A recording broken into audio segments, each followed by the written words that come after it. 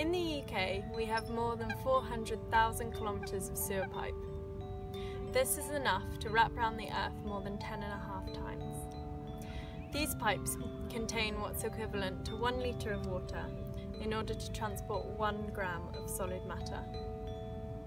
I'm Olivia, and my PhD research aims to design a sewer that can transport this tiny amount of solid matter with much less water.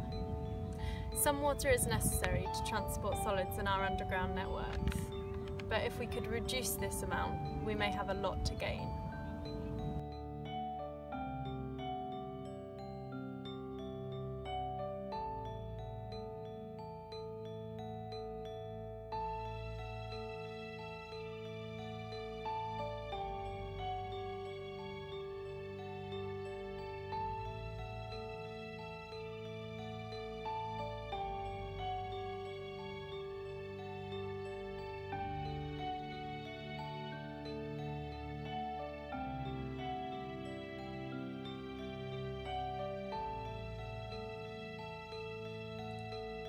Water is a necessity of life.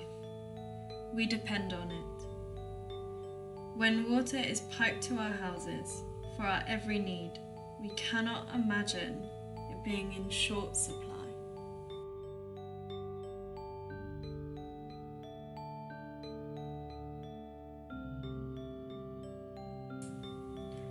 Our wastewater is carried away from our houses in sewers.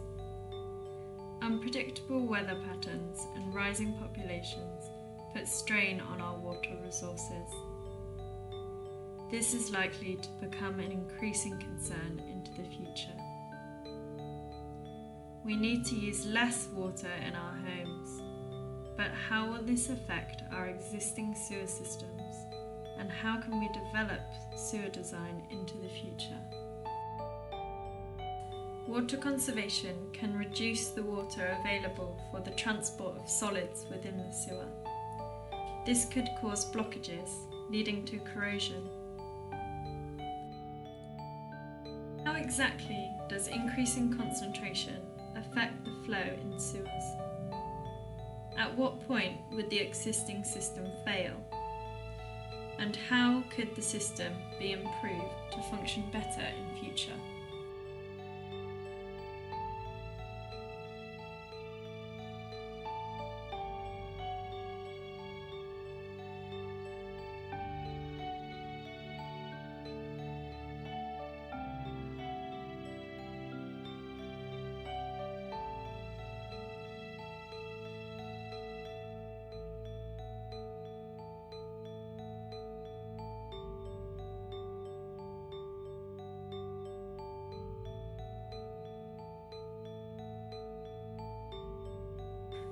London's sewer system was designed to serve 3 million people. There are almost 9 million people living in London today. This system is overloaded and can result in untreated wastewater spilling into our environment. Rising urbanisation puts huge pressures on ageing wastewater networks.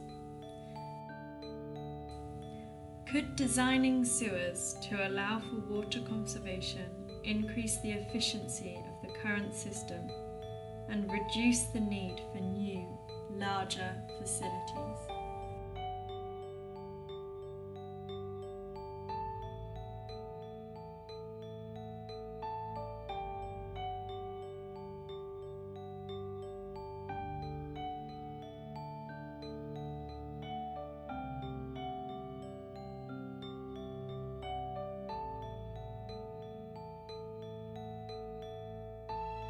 In the past, we have commonly lived in what's known as the linear economy. Produce, use, dispose, forget. This amounts in a lot of waste. The wastewater treatment process is increasingly being analysed to create useful products from our waste. The more concentrated wastewater becomes, the more effective product recovery. water conservation could make for more effective nutrient recovery and boosted biogas production?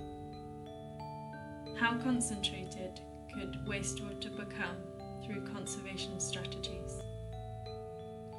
What scale and arrangement of treatment facilities would work best for recovering our resources?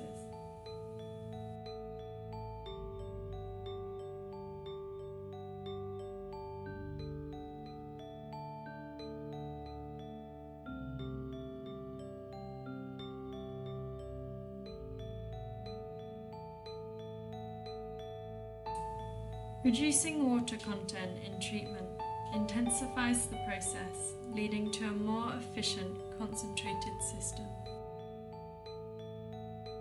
Concentrating up our wastewaters could save money by reducing process size and enhancing treatment efficiency. So not only could energy production be heightened, but we could also see less polluted receiving waters.